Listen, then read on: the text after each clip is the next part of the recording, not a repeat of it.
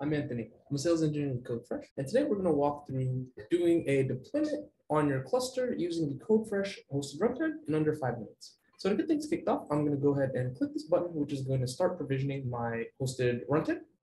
To follow along with this video, you're just going to need a Kubernetes cluster, as well as an account on GitHub. So to make things very easy to follow, we've also included a demo repository, which you can fork into your own account and follow along.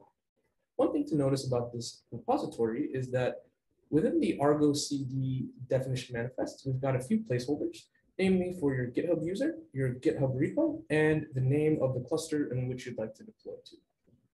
So while our runtime is installing, what we can do is go ahead and fork this repository over, and I'm just going to go ahead and call it local. Now, as I mentioned earlier, we're going to actually need to update those files. So to do that, we can go ahead and clone our repository.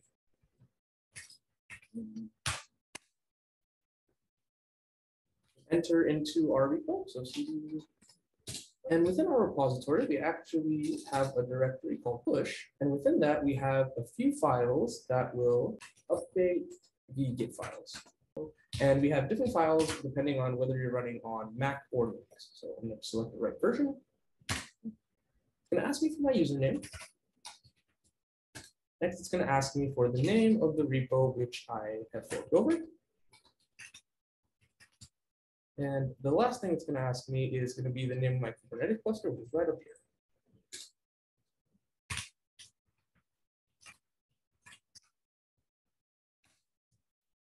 Okay. So what the script is going to do is go ahead and update all of my manifests so that the placeholders match my actual values, and it's going to push that into a new commit. Okay. So I can now come in and I'll see that my Argo CD manifests have all the correct information. So now that that's completed, I can watch for my host. I can just wait for my hosted runtime to finish installing. All right, now that my hosted runtime is finished installing, my next step is going to be to authorize access with GitHub. If you have a new account, it might ask you to manually supply your personal access token. In my case, I can just hit authorize since I've already supplied that. It's going to show me the repos it creates, and I'm going to just come in here and hit create. That'll take just a second.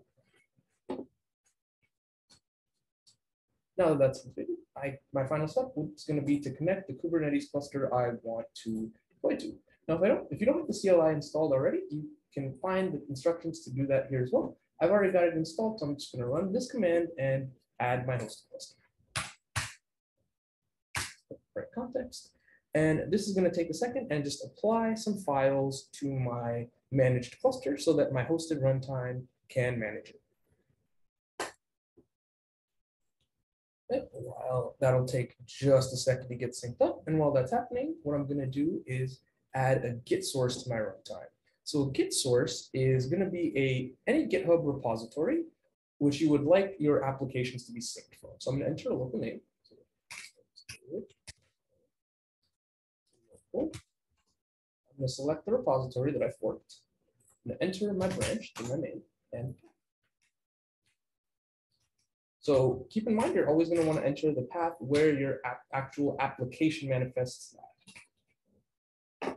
I'm going to hit create, and this is going to add my Git source. As soon as my Git source is created, I should see an application with this name getting created.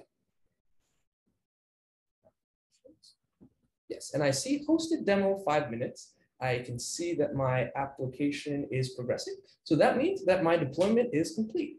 The applications have begun to deploy onto my target cluster. So now that my deployment is actually complete, I can actually come in here and double check everything. So I can see if I open one of my applications and I go into the current state tab, I can see all the Kubernetes components associated with my application. So then if I go into my cluster, I should be able to see the same things.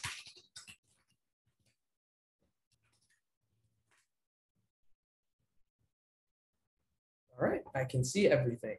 So within 5 minutes, my application was deployed and I was able to confirm all the resources in my cluster. Well, that's all for today. Thank you for joining me. I hope I'll see you next time.